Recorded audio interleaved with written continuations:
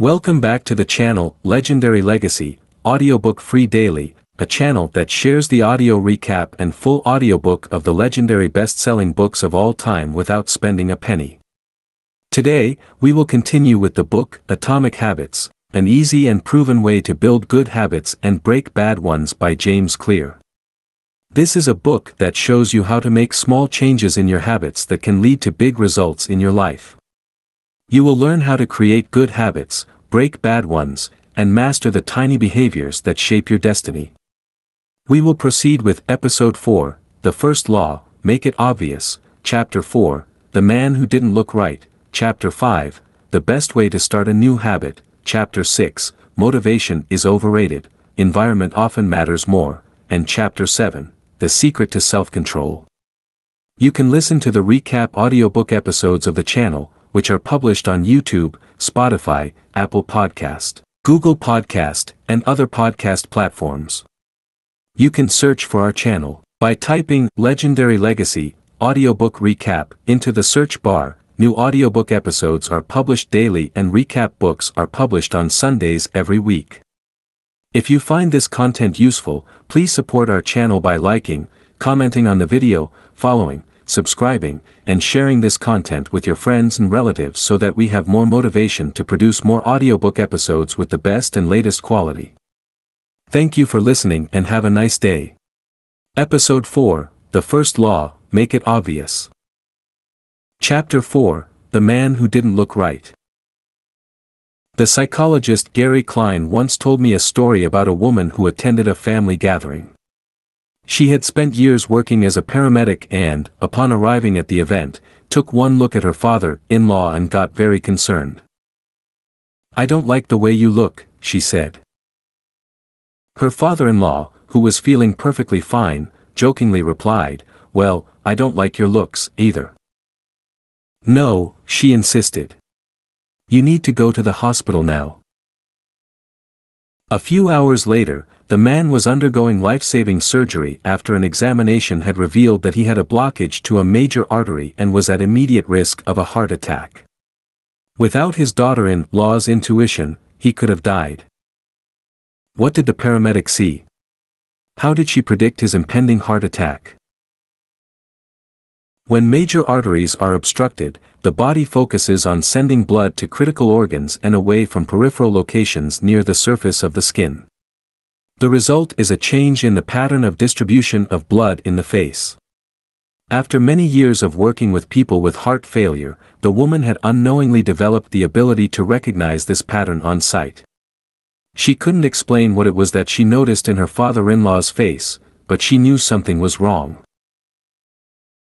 Similar stories exist in other fields. For example, military analysts can identify which blip on a radar screen is an enemy missile and which one is a plane from their own fleet, even though they are traveling at the same speed, flying at the same altitude, and look identical on radar in nearly every respect. During the Gulf War, Lieutenant Commander Michael Riley saved an entire battleship when he ordered a missile shot down, despite the fact that it looked exactly like the battleship's own planes on radar. He made the right call, but even his superior officers couldn't explain how he did it. Museum curators have been known to discern the difference between an authentic piece of art and an expertly produced counterfeit, even though they can't tell you precisely which details tipped them off. Experienced radiologists can look at a brain scan and predict the area where a stroke will develop before any obvious signs are visible to the untrained eye. I've even heard of hairdressers noticing whether a client is pregnant based only on the feel of her hair. The human brain is a prediction machine. It is continuously taking in your surroundings and analyzing the information it comes across. Whenever you experience something repeatedly, like a paramedic seeing the face of a heart attack patient or a military analyst seeing a missile on a radar screen, your brain begins noticing what is important, sorting through the details and highlighting the relevant cues, and cataloging that information for future use. With enough practice, you can pick up on the cues that predict certain outcomes without consciously thinking about it. Automatically, your brain encodes the lessons learned through experience. We can't always explain what it is we are learning, but learning is happening all along the way, and your ability to notice the relevant cues in a given situation is the foundation for every habit you have. We underestimate how much our brains and bodies can do without thinking. You do not tell your hair to grow, your heart to pump, your lungs to breathe, or your stomach to digest. And yet your body handles all this and more on autopilot. You are much more than your conscious self. Consider hunger. How do you know when you're hungry? You don't necessarily have to see a cookie on the counter to realize that it is time to eat.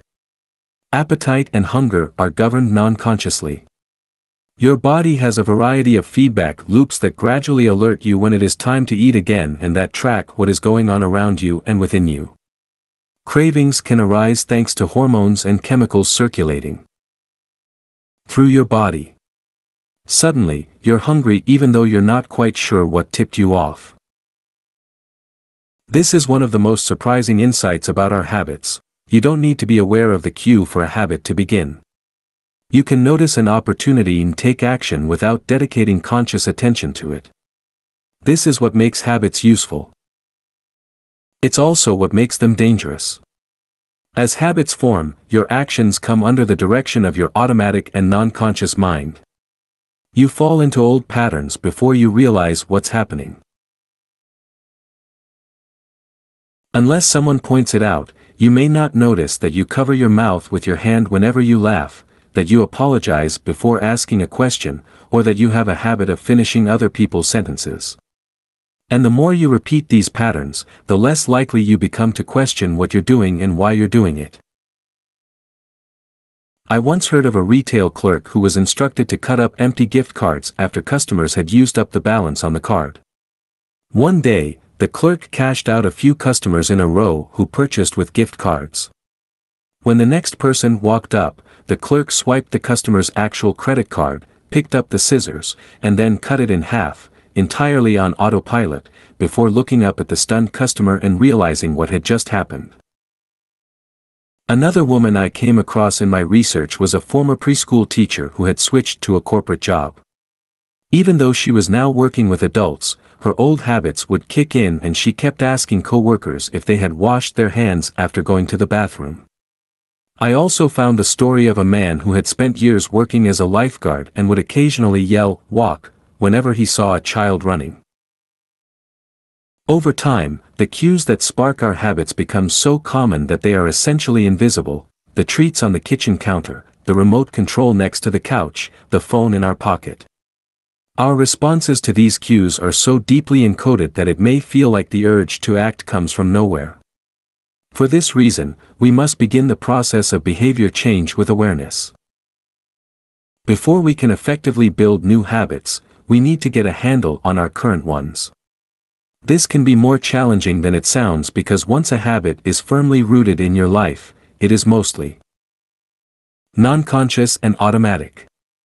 If a habit remains mindless, you can't expect to improve it. As the psychologist Carl Jung said, until you make the unconscious conscious, it will direct your life and you will call it fate. The Habit Scorecard. The Japanese railway system is regarded as one of the best in the world. If you ever find yourself riding a train in Tokyo, you'll notice that the conductors have a peculiar habit. As each operator runs the train, they proceed through a ritual of pointing at different objects and calling out commands. When the train approaches a signal, the operator will point at it and say, "Signal is green." As the train pulls into and out of each station, the operator will point at the speedometer and call out the exact speed. When it's time to leave, the operator will point at the timetable and state the time. Out on the platform, other employees are performing similar actions. Before each train departs, staff members will point along the edge of the platform and declare, "All clear." Every detail is identified, pointed at, and named aloud, asterisk. This process, known as pointing and calling, is a safety system designed to reduce mistakes. It seems silly, but it works incredibly well. Pointing and calling reduces errors by up to 85% and cuts accidents by 30%. The MTA subway system in New York City adopted a modified version that is point only, and, within 2 years of implementation, incidents of incorrectly berthed subways fell 57%. Pointing and calling is so effective because it raises the level of awareness from a non-conscious habit to a more conscious level. Because the train operators must use their eyes, hands, mouth, and ears, they are more likely to notice problems before something goes wrong. My wife does something similar. Whenever we are preparing to walk out the door for a trip, she verbally calls out the most essential items in her packing list. I've got my keys. I've got my wallet. I've got my glasses. I've got my husband. The more automatic a behavior becomes, the less likely we are to consciously think about it. And when we've done something 1,000 times before, we begin to overlook things. We assume that the next time will be just like the last. We're so used to doing what we've always done that we don't stop to question whether it's the right thing to do at all. Many of our failures in performance are largely attributable to a lack of self-awareness. One of our greatest challenges in changing habits is maintaining awareness of what we are actually doing. This helps explain why the consequences of bad habits can sneak up on us. We need a point and call system for our personal lives. That's the origin of the habit scorecard, which is a simple exercise you can use to become more aware of your behavior. To create your own, make a list of your daily habits. Here's a sample of where your list might start. Wake up, turn off alarm. Check my phone, go to the bathroom. Weigh myself, take a shower, brush my teeth, floss my teeth, put on deodorant. Hang up towel to dry, get dressed, make a cup of tea. And so on. Once you have a full list, look at each behavior, and ask yourself, is this a good habit, a bad habit, or a neutral habit? If it is a good habit, write plus next to it. If it is a bad habit, write. If it is a neutral habit, write equal sign. For example, the list above might look like this. Wake up equal sign, turn off alarm equal sign. Check my phone, go to the bathroom equal sign. Weigh myself plus take a shower plus brush my teeth plus floss my teeth plus put on deodorant plus. Hang up towel to dry equal sign. Get dressed equal sign, make a cup of tea plus. The marks you give to a particular habit will depend on your situation and your goals. For someone who is trying to lose weight, eating a bagel with peanut butter every morning might be a bad habit. For someone who is trying to bulk up and add muscle, the same behavior might be a good habit. It all depends on what you're working toward.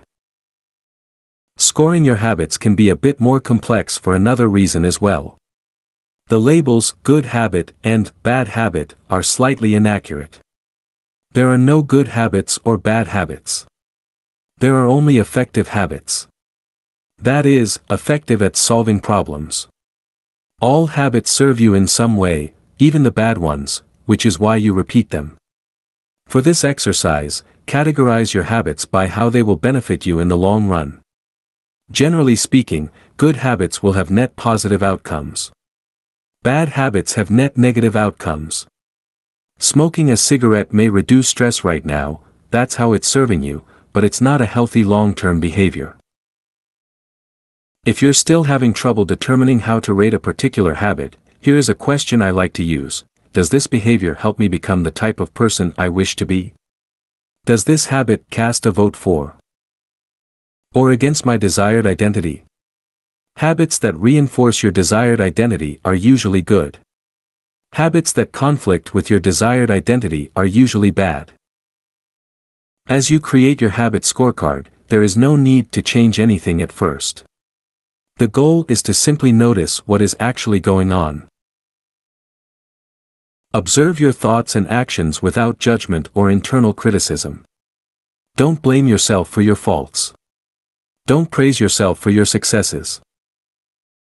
If you eat a chocolate bar every morning, acknowledge it, almost as if you were watching someone else. Oh, how interesting that they would do such a thing. If you binge eat, simply notice that you are eating more calories than you should. If you waste time online, notice that you are spending your life in a way that you do not want to. The first step to changing bad habits is to be on the lookout for them. If you feel like you need extra help, then you can try pointing and calling in your own life. Say out loud the action that you are thinking of taking and what the outcome will be. If you want to cut back on your junk food habit but notice yourself grabbing another cookie, say out loud, "I'm about to eat this cookie, but I don't need it. Eating it will cause me to gain weight and hurt my health." Hearing your bad habits spoken aloud makes the consequences seem more real. It adds weight to the action rather than letting yourself mindlessly slip into an old routine. This approach is useful even if you're simply trying to remember a task on your to-do list. Just saying out loud, "Tomorrow, I need to go to the post office after lunch," increases the odds that you'll actually do it. You're getting yourself to acknowledge the need for action, and that can make all the difference. The process of behavior change always starts with awareness. Strategies like pointing and calling and the habit scorecard are focused on getting you to recognize your habits and acknowledge the cues that trigger them, which makes it possible to respond in a way that benefits you. Chapter Summary. 1. With enough practice, your brain will pick up on the cues that predict certain outcomes without consciously thinking about it. 2. Once our habits become automatic, we stop paying attention to what we are doing. 3. The process of behavior change always starts with awareness. You need to be aware of your habits before you can change them. 4. Pointing and calling raises your level of awareness from a non-conscious habit to a more conscious level by verbalizing your actions. 5. The habit scorecard is a simple exercise you can use to become more aware of your behavior. Chapter 5. The best way to start a new habit and. In 2001, researchers in Great Britain began working with 248 people to build better exercise habits over the course of 2 weeks. The subjects were divided into 3 groups. The first group was the control group. They were simply asked to track how often they exercised. The second group was the motivation group. They were asked not only to track their workouts but also to read some material on the benefits of exercise. The researchers also explained to the group how exercise could reduce the risk of coronary heart disease and improve heart health. Finally, there was the third group. These subjects received the same presentation as the second group, which ensured that they had equal levels of motivation. However, they were also asked to formulate a plan for when and where they would exercise over the following week. Specifically, each member of the third group completed the following sentence: "During the next week, I will partake in at least 20 minutes of vigorous exercise on, day, at, time, in, place."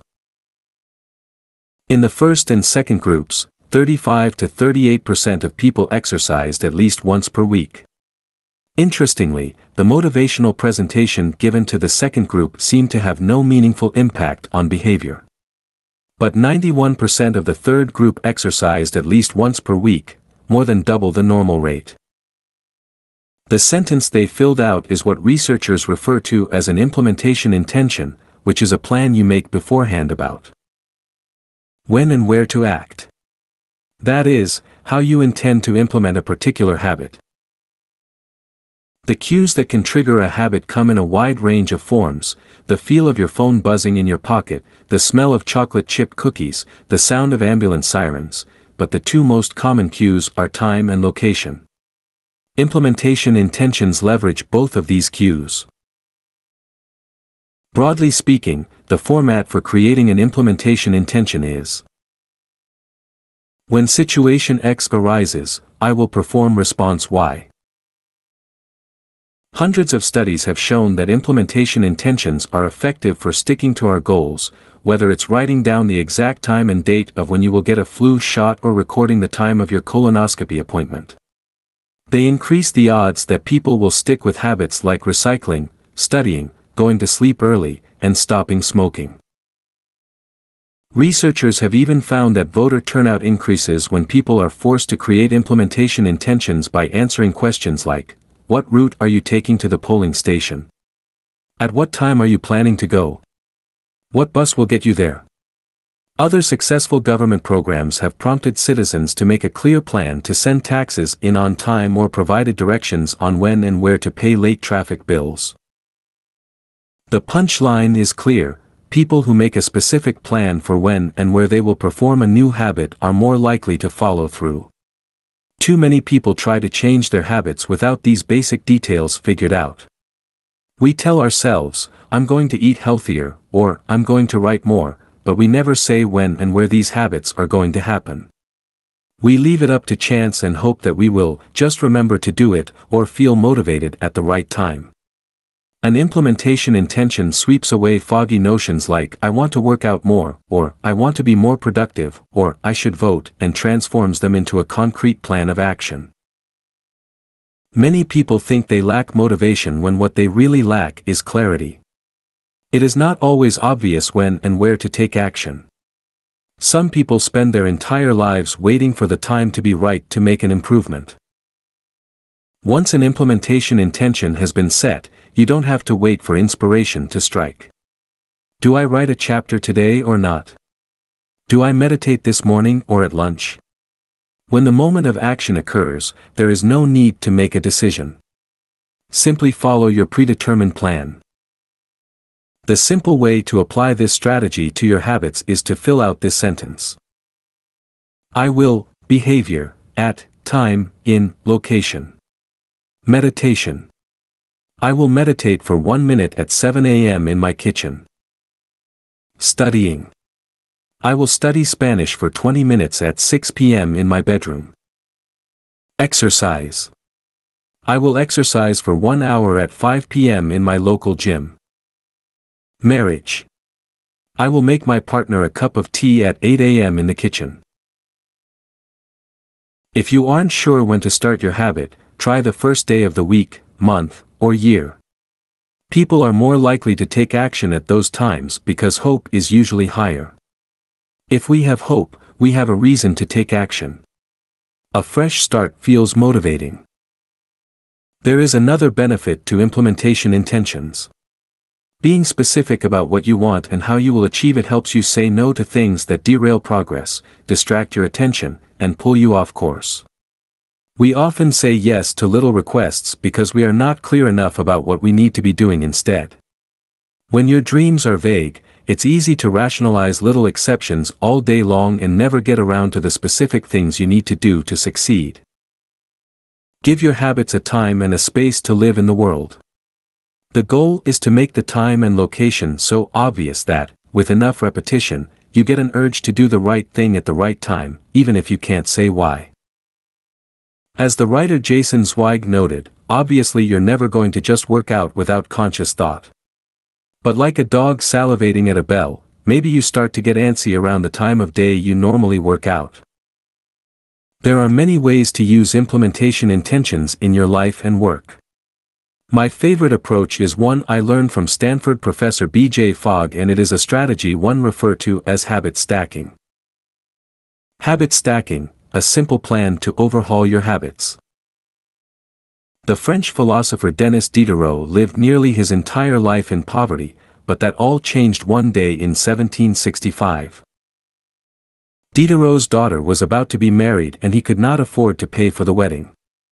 Despite his lack of wealth, Diderot was well known for his role as the co-founder and writer of Encyclopédie, one of the most comprehensive encyclopedias of the time. When Catherine the Great, the Empress of Russia, heard of Diderot's financial troubles, her heart went out to him. She was a book lover and greatly enjoyed his encyclopedia. She offered to buy Diderot's personal library for £1,000, more than $150,000 today. Suddenly, Diderot had money to spare. With his new wealth, he not only paid for the wedding but also acquired a scarlet robe for himself. Diderot's scarlet robe was beautiful. So beautiful, in fact, that he immediately noticed how out of place it seemed when surrounded by his more common possessions. He wrote that there was no more coordination, no more unity, no more beauty, between his elegant robe and the rest of his stuff. Diderot soon felt the urge to upgrade his possessions. He replaced his rug with one from Damascus. He decorated his home with expensive sculptures. He bought a mirror to place above the mantel, and a better kitchen table.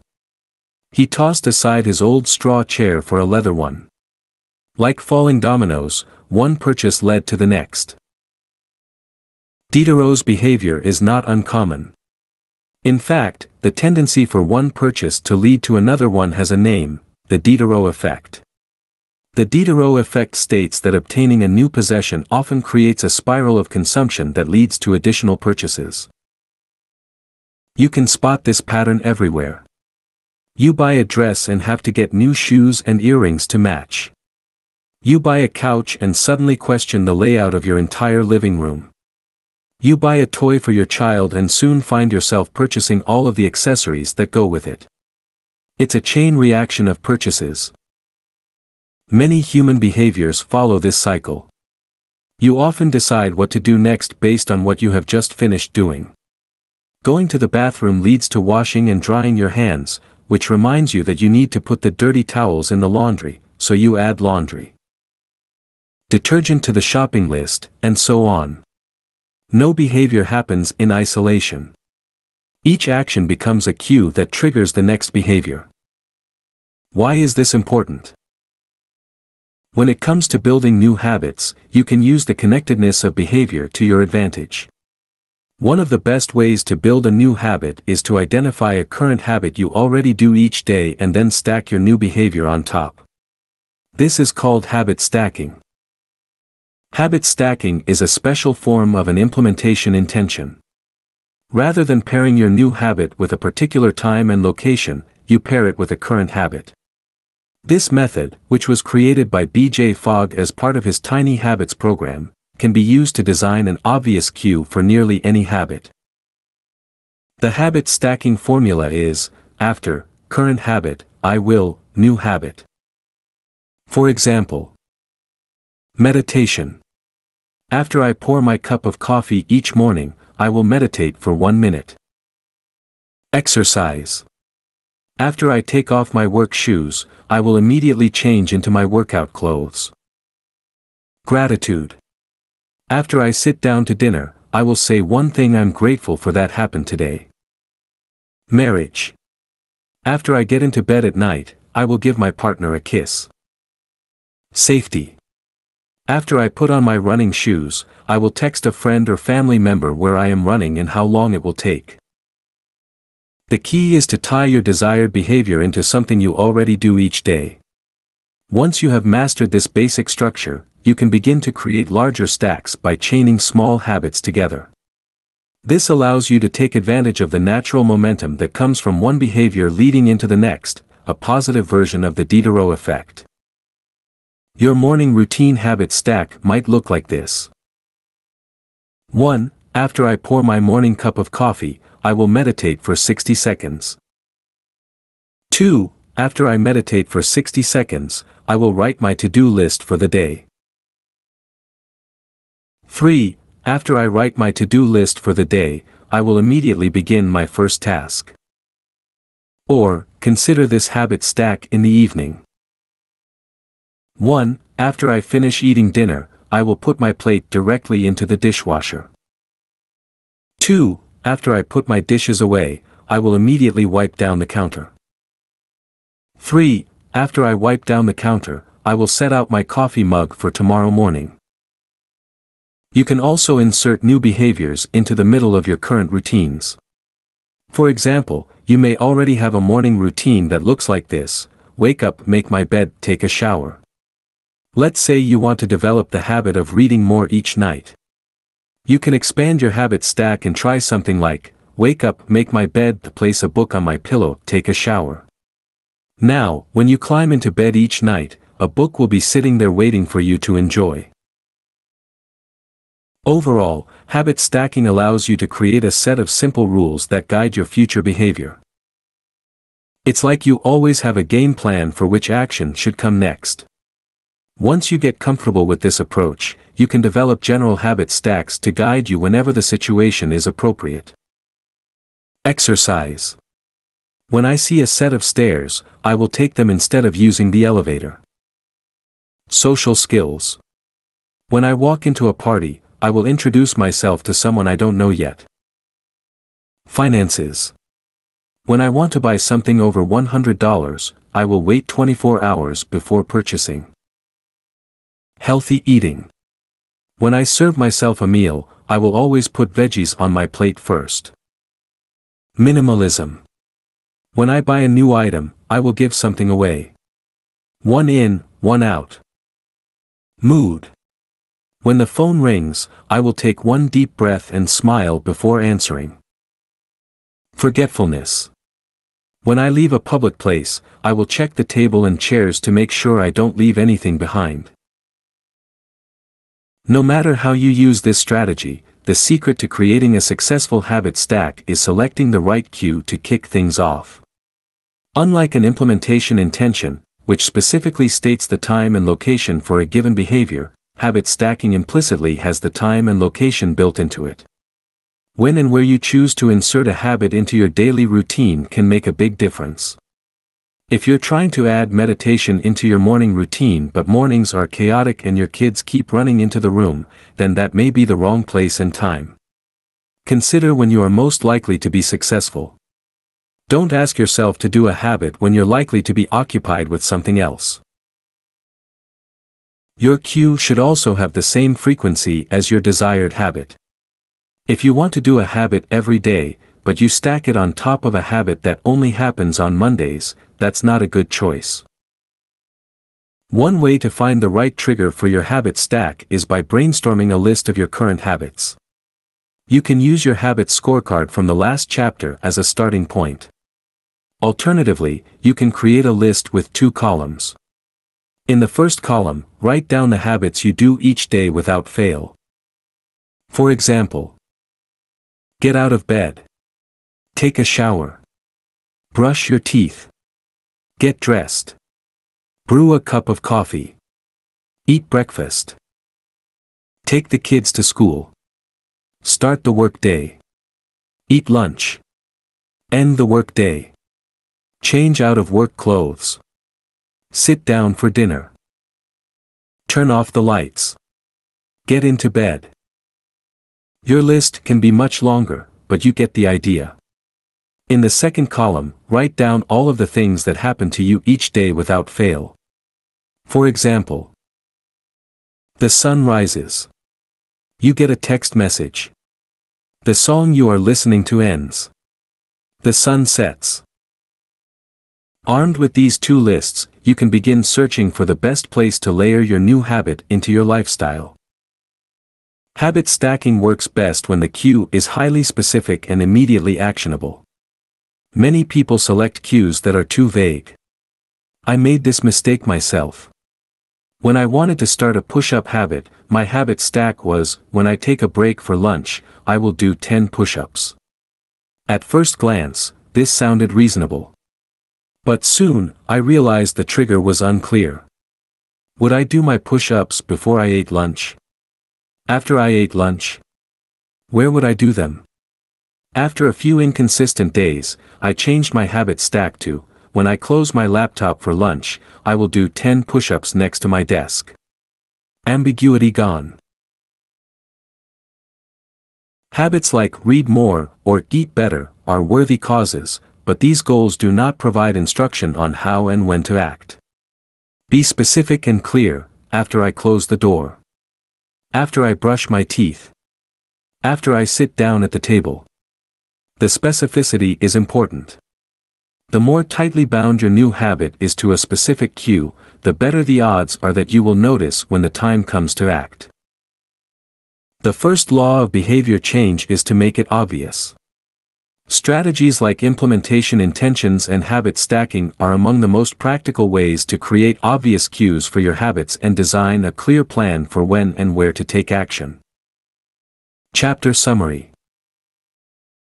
1. The first law of behavior change is make it obvious. 2. the two most common cues are time and location. 3. Creating an implementation intention is a strategy you can use to pair a new habit with a specific time and location. 4. The implementation intention formula is I will, behavior, at, time, in, location. 5. Habit stacking is a strategy you can use to pair a new habit with a current habit. 6. The habit stacking formula is after, current habit, I will, new habit.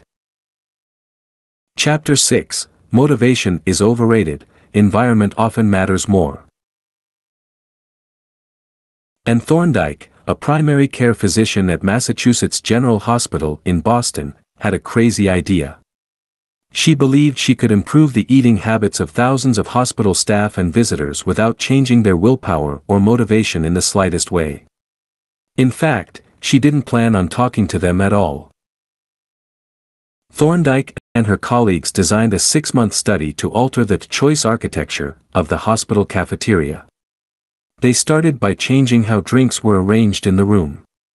Originally, the refrigerators located next to the cash registers in the cafeteria were filled with only soda. The researchers added water as an option to each one.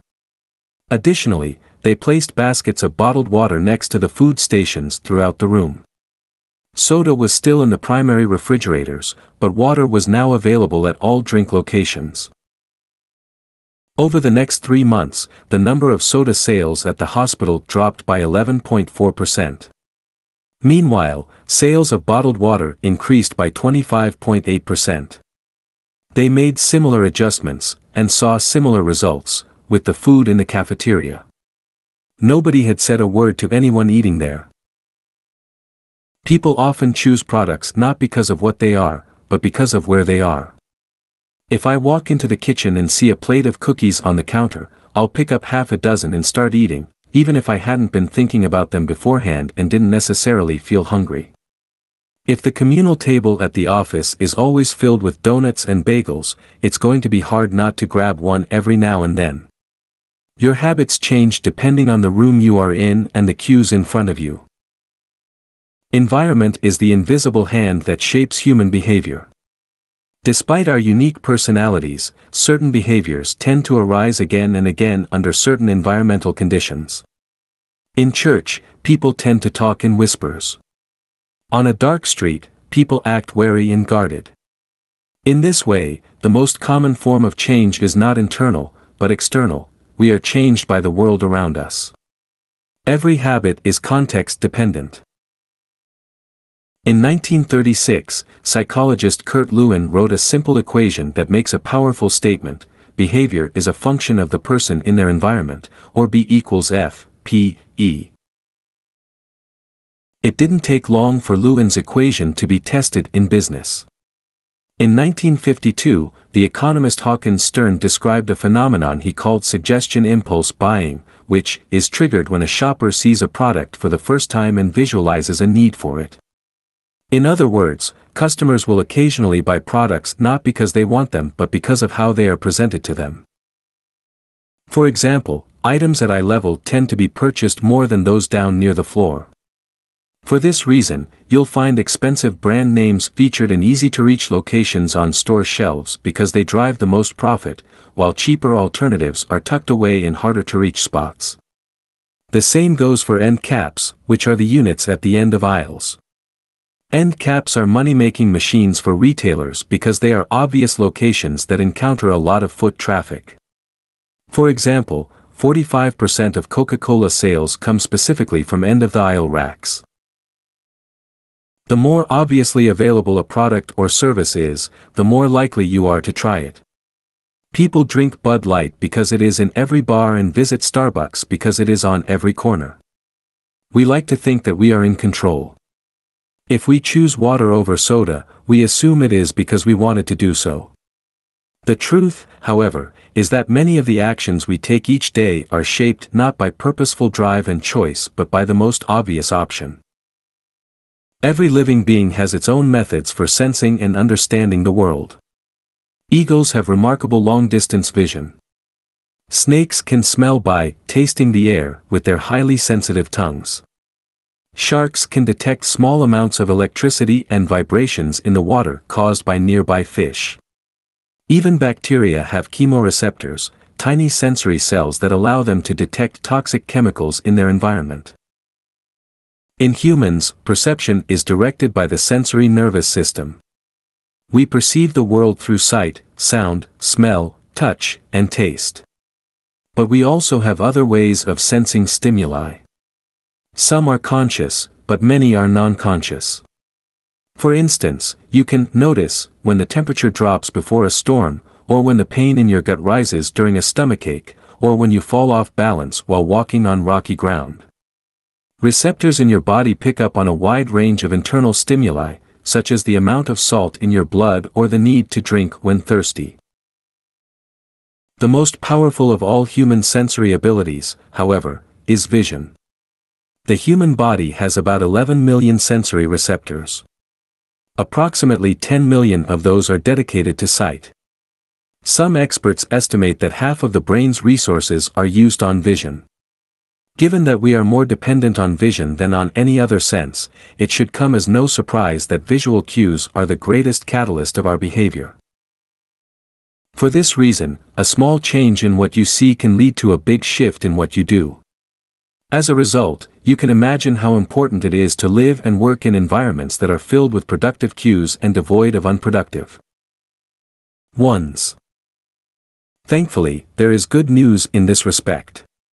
You don't have to be the victim of your environment. You can also be the architect of it. How to design your environment for success. During the energy crisis and oil embargo of the 1970s, Dutch researchers began to pay close attention to the country's energy usage. In one suburb near Amsterdam, they found that some homeowners used 30% less energy than their neighbors, despite the homes being of similar size and getting electricity for the same price. It turned out the houses in this neighborhood were nearly identical except for one feature: the location of the electrical meter. Some had one in the basement. Others had the electrical meter upstairs in the main hallway. As you may guess, the homes with the meters located in the main hallway used less electricity. When their energy use was obvious and easy to track, people changed their behavior. Every habit is initiated by a cue, and we are more likely to notice cues that stand out. Unfortunately, the environments where we live and work often make it easy not to do certain actions because there is no obvious cue to trigger the behavior. It's easy not to practice the guitar when it's tucked away in the closet. It's easy not to read a book when the bookshelf is in the corner of the guest room. It's easy not to take your vitamins when they are out of sight in the pantry. When the cues that spark a habit are subtle or hidden, they are easy to ignore. By comparison, creating obvious visual cues can draw your attention toward a desired habit. In the early 1990s, the cleaning staff at Schiphol Airport in Amsterdam installed a small sticker that looked like a fly near the center of each urinal. Apparently, when men stepped up to the urinals, they aimed for what they thought was a bug. The stickers improved their aim and significantly reduced spillage around the urinals. Further analysis determined that the stickers cut bathroom cleaning costs by 8% per year. I've experienced the power of obvious cues in my own life. I used to buy apples from the store, put them in the crisper in the bottom of the refrigerator, and forget all about them. By the time I remembered, the apples would have gone bad. I never saw them, so I never ate them. Eventually, I took my own advice and redesigned my environment. I bought a large display bowl and placed it in the middle of the kitchen counter. The next time I bought apples, that was where they went, out in the open where I could see them. Almost like magic, I began eating a few apples each day simply because they were obvious rather than out of sight. Here are a few ways you can redesign your environment and make the cues for your preferred habits more obvious. If you want to remember to take your medication each night, put your pill bottle directly next to the faucet on the bathroom counter. If you want to practice guitar more frequently, place your guitar stand in the middle of the living room. If you want to remember to send more thank you notes, keep a stack of stationery on your desk. If you want to drink more water, fill up a few water bottles each morning and place them in common locations around the house. If you want to make a habit a big part of your life, make the cue a big part of your environment. The most persistent behaviors usually have multiple cues. Consider how many different ways a smoker could be prompted to pull out a cigarette, driving in the car, seeing a friend smoke, feeling stressed at work, and so on. The same strategy can be employed for good habits. By sprinkling triggers throughout your surroundings, you increase the odds that you'll think about your habit throughout the day. Make sure the best choice is the most obvious one. Making a better decision is easy and natural when the cues for good habits are right in front of you. Environment design is powerful not only because it influences how we engage with the world but also because we rarely do it. Most people live in a world others have created for them. But you can alter the spaces where you live and work to increase your exposure to positive cues and reduce your exposure to negative ones. Environment design allows you to take back control and become the architect of your life. Be the designer of your world and not merely the consumer of it. The context is the cue. The cues that trigger a habit can start out very specific, but over time your habits become associated not with a single trigger but with the entire context surrounding the behavior. For example, many people drink more in social situations than they would ever drink alone. The trigger is rarely a single cue, but rather the whole situation: watching your friends order drinks, hearing the music at the bar, seeing the beers on tap. We mentally assign our habits to the locations in which they occur: the home, the office, the gym. Each location develops a connection to certain habits and routines. You establish a particular relationship with the objects on your desk, the items on your kitchen counter, the things in your bedroom. Our behavior is not defined by the objects in the environment but by our relationship to them. In fact, this is a useful way to think about the influence of the environment on your behavior. Stop thinking about your environment as filled with objects.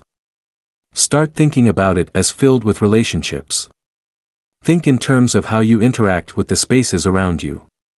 For one person, her couch is the place where she reads for an hour each night. For someone else, the couch is where he watches television and eats a bowl of ice cream after work. Different people can have different memories, and thus different habits, associated with the same place. The good news: you can train yourself to link a particular habit with a particular context. In one study, scientists instructed insomniacs to get into bed only when they were tired. If they couldn't fall asleep, they were told to sit in a different room until they became sleepy.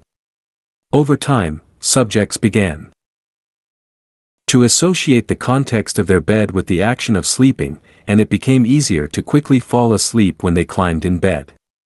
Their brains learned that sleeping, not browsing on their phones, not watching television, not staring at the clock, was the only action that happened in that room. The power of context also reveals an important strategy: habits can be easier to change in a new environment. It helps to escape the subtle triggers and cues that nudge you toward your current habits. Go to a new place, a different coffee shop, a bench in the park, a corner of your room you seldom use, and create a new routine there. It is easier to associate a new habit with a new context than to build a new habit in the face of competing cues. It can be difficult to go to bed early if you watch television in your bedroom each night. It can be hard to study in the living room without getting distracted if that's where you always play video games. But when you step outside your normal environment, you leave your behavioral biases behind. You aren't battling old environmental cues, which allows new habits to form without interruption. Want to think more creatively? Move to a bigger room, a rooftop patio, or a building with expansive architecture.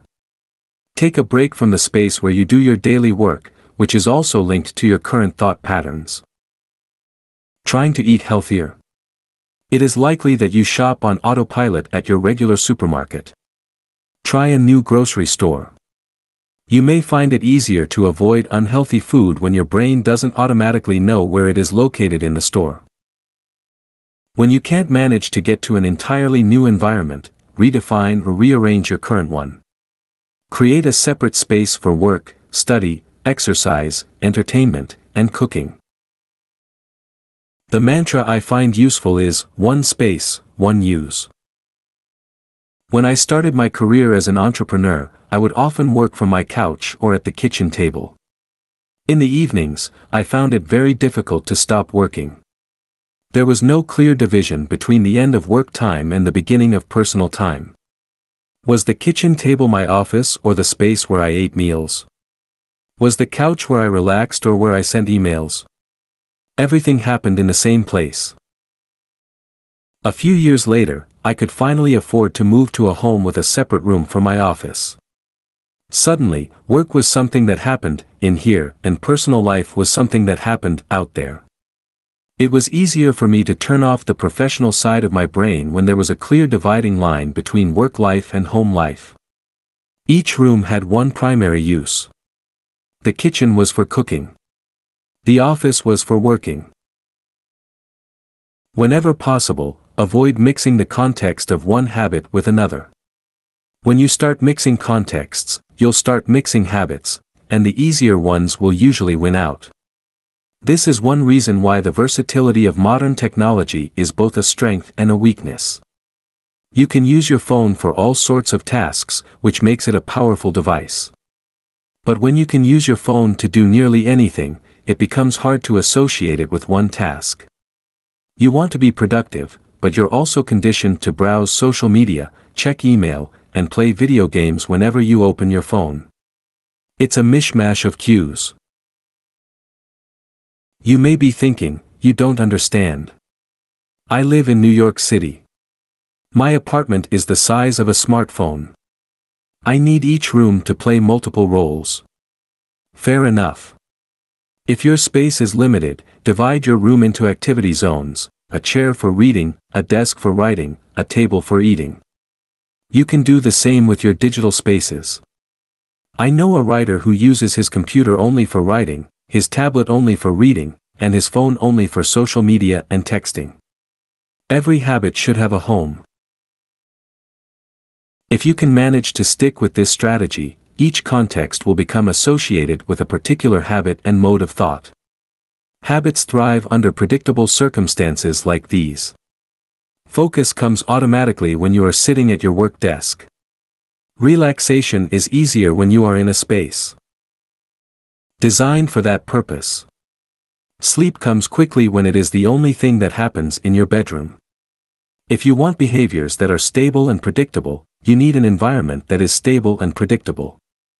A stable environment where everything has a place and a purpose is an environment where habits can easily form. Chapter Summary 1: Small changes in context can lead to large changes in behavior over time. 2. Every habit is initiated by a cue. We are more likely to notice cues that stand out. 3. Make the cues of good habits obvious in your environment. 4. Gradually, your habits become associated not with a single trigger but with the entire context surrounding the behavior. The context becomes the cue. 5. It is easier to build new habits in a new environment because you are not fighting against old cues. Chapter 7: The Secret to Self-Control. In 1971, as the Vietnam War was heading into its 16th year, Congressman Robert Steele from Connecticut and Morgan Murphy from Illinois made a discovery that stunned the American public. While visiting the troops, they had learned that over 15% of U.S. soldiers stationed there were heroin addicts. Follow-up research revealed that 35% of service members in Vietnam had tried heroin and as many as 20% were addicted. The problem was even worse than they had initially thought. The discovery led to a flurry of activity in Washington, including the creation of the Special Action Office of Drug Abuse Prevention under President Nixon to promote prevention and rehabilitation and to track addicted service members when they returned home. Lee Robbins was one of the researchers in charge. In a finding that completely upended the accepted beliefs about addiction, Robbins found that when soldiers who had been heroin users returned home, only 5% of them became re-addicted within a year, and just 12% relapsed within 3 years.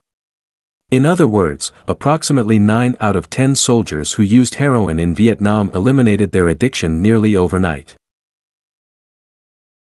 This finding contradicted the prevailing view at the time, which considered heroin addiction to be a permanent and irreversible condition. Instead, Robbins revealed that addictions could spontaneously dissolve if there was a radical change in the environment. In Vietnam, soldiers spent all day surrounded by cues triggering heroin use. It was easy to access, they were engulfed by the constant stress of war, they built friendships with fellow soldiers who were also heroin users, and they were thousands of miles from home. Once a soldier returned to the United States, though, he found himself in an environment devoid of those triggers. When the context changed, so did the habit. Compare this situation to that of a typical drug user. Someone becomes addicted at home or with friends, goes to a clinic to get clean, which is devoid of all the environmental stimuli that prompt their habit, then returns to their old neighborhood with all of their previous cues that caused them to get addicted in the first place. It's no wonder that usually you see numbers that are the exact opposite of those in the Vietnam study. Typically, 90% of heroin users become re-addicted once they return home from rehab. The Vietnam studies ran counter to many of our cultural beliefs about bad habits because it challenged the conventional association of unhealthy behavior as a moral weakness. If you're overweight, a smoker, or an addict, you've been told your entire life that it is because you lack self-control, maybe even that you're a bad person.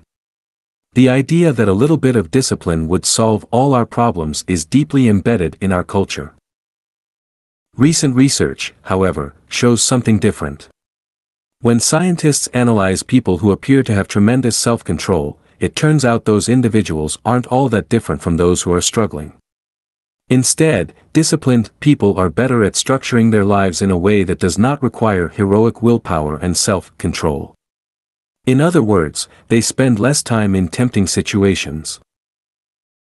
The people with the best self-control are typically the ones who need to use it the least. It's easier to practice self-restraint when you don't have to use it very often. So, yes, perseverance, grit, and willpower are essential to success, but the way to improve these qualities is not by wishing you were a more disciplined person, but by creating a more disciplined environment. This counterintuitive idea makes even more sense once you understand what happens when a habit is formed in the brain. A habit that has been encoded in the mind is ready to be used whenever the relevant situation arises. When Patty Olwell, a therapist from Austin, Texas, started smoking, she would often light up while riding horses with a friend. Eventually, she quit smoking and avoided it for years. She had also stopped riding. Decades later, she hopped on a horse again and found herself craving a cigarette for the first time in forever. The cues were still internalized, she just hadn't been exposed to them in a long time. Once a habit has been encoded, the urge to act follows whenever the environmental cues reappear. This is one reason behavior change techniques can backfire. Shaming obese people with weight loss presentations can make them feel stressed, and as a result many people return to their favorite coping strategy, overeating. Showing pictures of blackened lungs to smokers leads to higher levels of anxiety, which drives many people to reach for a cigarette. If you're not careful about cues, you can cause the very behavior you want to stop. Bad habits are autocatalytic, the process feeds itself. They foster the feelings they try to numb. You feel bad, so you eat junk food. Because you eat junk food, you feel bad. Watching television makes you feel sluggish, so you watch more television because you don't have the energy to do anything else. Worrying about your health makes you feel anxious, which causes you to smoke to ease your anxiety, which makes your health even worse and soon you're feeling more anxious. It's a downward spiral, a runaway train of bad habits. Researchers refer to this phenomenon as cue-induced wanting, an external trigger causes a compulsive craving to repeat a bad habit. Once you notice something, you begin to want it. This process is happening all the time, often without us realizing it. Scientists have found that showing addicts a picture of cocaine for just 33 milliseconds stimulates the reward pathway in the brain and sparks desire. This speed is too fast for the brain to consciously register. The addicts couldn't even tell you what they had seen, but they craved the drug all the same. Here's the punchline: you can break a habit, but you're unlikely to forget it. Once the mental grooves of habit have been carved into your brain, they are nearly impossible to remove entirely, even if they go unused for quite a while. And that means that simply resisting temptation is an ineffective strategy. It is hard to maintain a Zen attitude in a life filled with interruptions. It takes too much energy. In the short run, you can choose to overpower temptation. In the long run, we become a product of the environment that we live in. To put it bluntly, I have never seen someone consistently stick to positive habits in a negative environment. A more reliable approach is to cut bad habits off at the source. One of the most practical ways to eliminate a bad habit is to reduce exposure to the cue that causes it. If you can't seem to get any work done, leave your phone in another room for a few hours. If you're continually feeling like you're not enough, stop following social media accounts that trigger jealousy and envy. If you're wasting too much time watching television, move the TV out of the bedroom. If you're spending too much money on electronics, quit reading reviews of the latest tech gear. If you're playing too many video games, unplug the console and put it in a closet after each use. This practice is an inversion of the first law of behavior change. Rather than make it obvious, you can make it invisible. I'm often surprised by how effective simple changes like these can be. Remove a single cue and the entire habit often fades away. Self-control is a short-term strategy, not a long-term one. You may be able to resist temptation once or twice, but it's unlikely you can muster the willpower to override your desires every time. Instead of summoning a new dose of willpower whenever you want to do the right thing, your energy would be better spent optimizing your environment. This is the secret to self-control. Make the cues of your good habits obvious and the cues of your bad habits invisible. Chapter Summary. 1. The inversion of the first law of behavior change is make it invisible. 2. Once a habit is formed, it is unlikely to be forgotten. 3. People with high self-control tend to spend less time in tempting situations. It's easier to avoid temptation than resist it. 4. One of the most practical ways to eliminate a bad habit is to reduce exposure to the cue that causes it. 5. Self-control is a short-term strategy, not a long-term one.